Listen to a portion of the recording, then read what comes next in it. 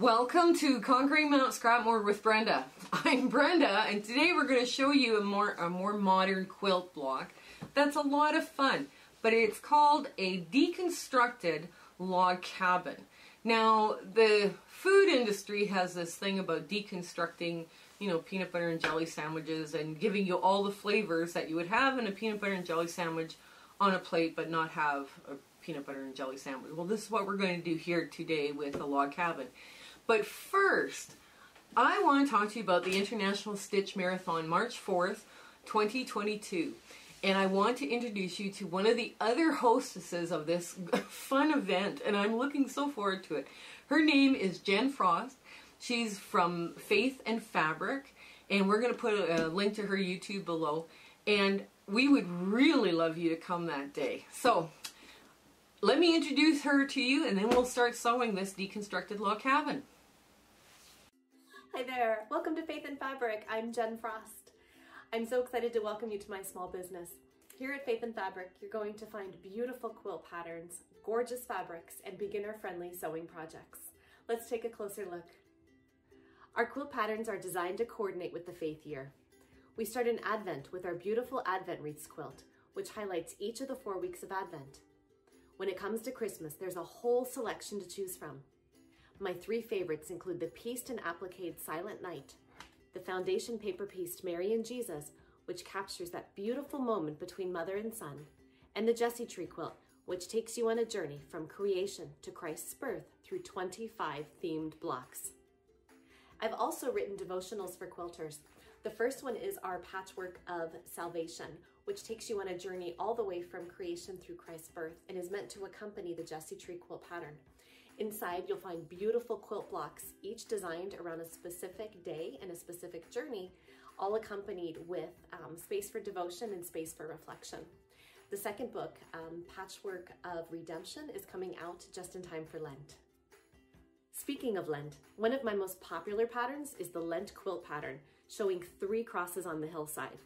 I've seen so many beautiful quilts made from this pattern with all kinds of colors in the background. Our second quilt for Lent is the Holy Week quilt, which, like the Jessie Tree quilt, is a themed quilt where you create 1 block for each of the 8 days of Holy Week.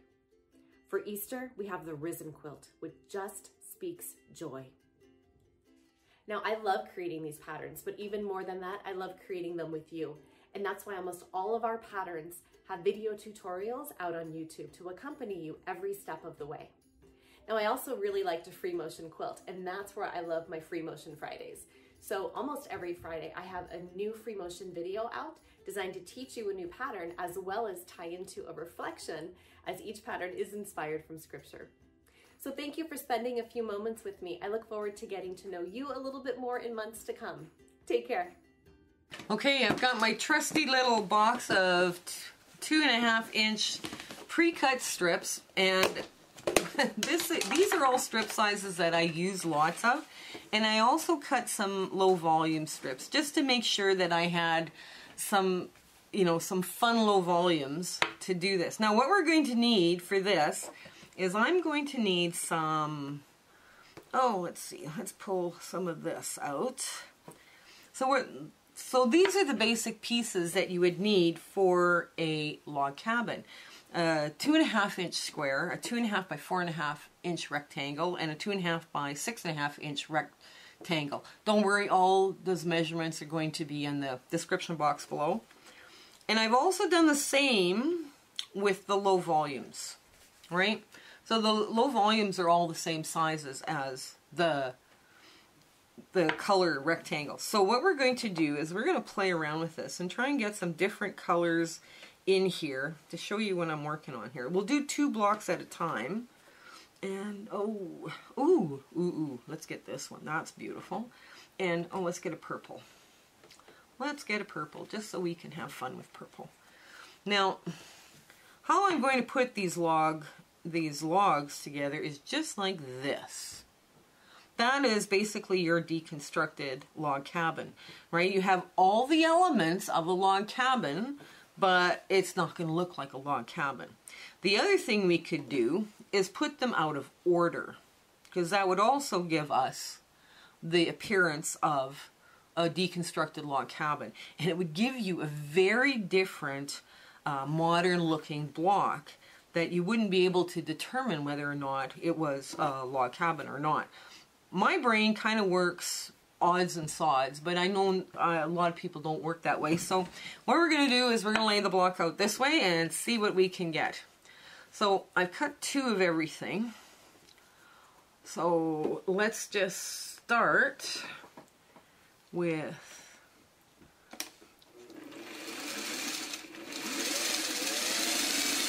I just thought of something. I don't know if I'm going to lose bobbin chicken today or not.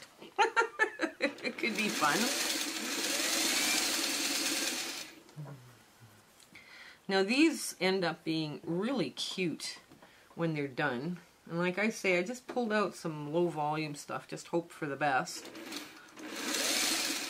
And didn't really think about which low volumes we were pulling out. And we thought, wow, okay.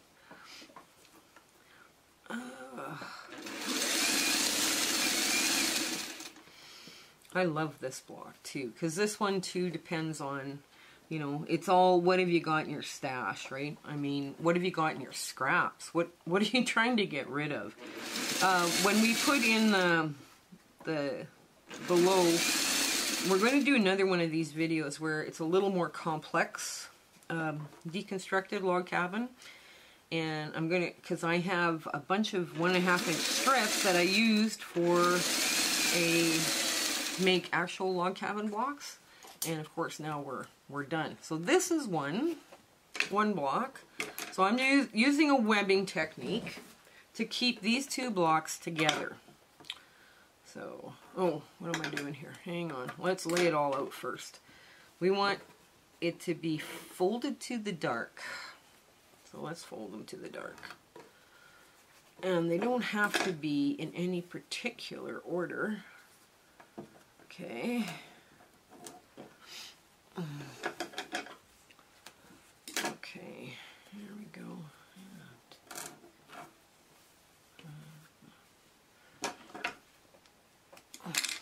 There.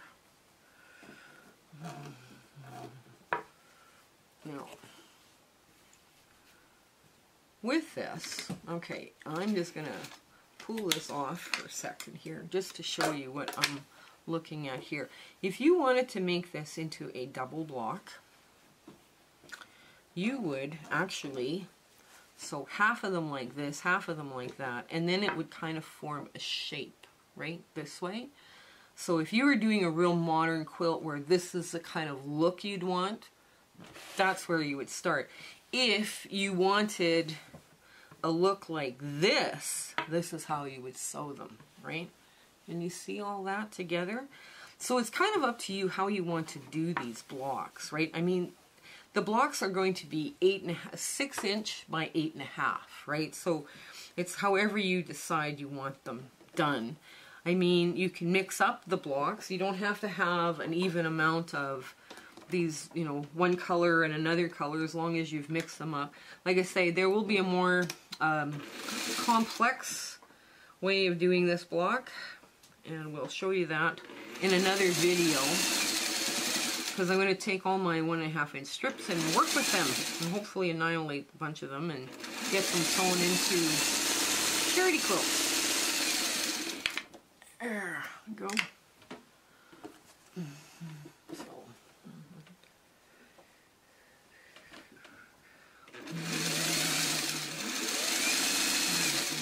These sew together so nice, and everything is cut just perfect here. Everything fits well together. It's an easy beginner block, but it does look very complex when you're done. And I'm just, you know, push them over, and there you go. There, just like that.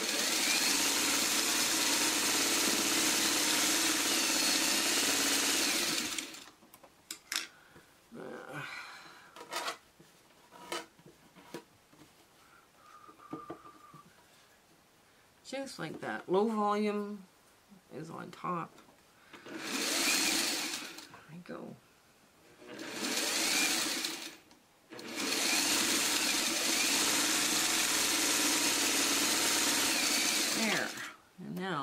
both of them done.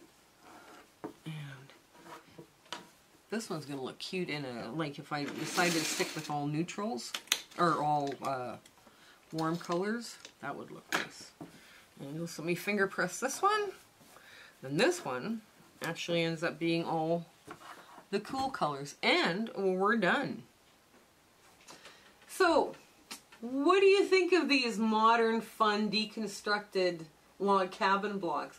You can have a lot of fun doing layouts on these. Like I say, you could lay them out, you know, color to color even, and have them, you know, climb and do all sorts of fun things. You could do any kind of layout that you really wanted with them, because they're an asymmetrical block. You could also lay them out so you'd have a focal point like we do on this block here behind me, right? So let us know in the comments below. Remember, I'd love to send you an invitation to the International Stitch Marathon. So if you want one of those sent to you, please comment below, share, subscribe, and share with a friend, because we'd sure like to see you and a friend at that Stitch Marathon as well. Anyways, I hope you have an absolutely glorious week ahead and have a lot of fun in your sewing room. And I do hope this helps you conquer your Mount Scrapmore too. Okay, bye. Have a great week. So I really do hope you've enjoyed this video that you just watched. If you want an invitation to the International Stitch Marathon, please comment below the video. I would love to send you an invitation to this really fun event. A bunch of YouTubers and I have gotten together, and we're going to have the best time ever on March 4th, 2022 from 9 a.m. to 9 p.m. Mountain Standard Time. It's going to be a blast, and we're hoping very much that you come and join us. But the only way to get an invitation is if you comment below. But if you enjoyed this video, share, like, and subscribe. We're so overjoyed that you're back with us and you're watching again. It's been such a lovely journey that I've been on.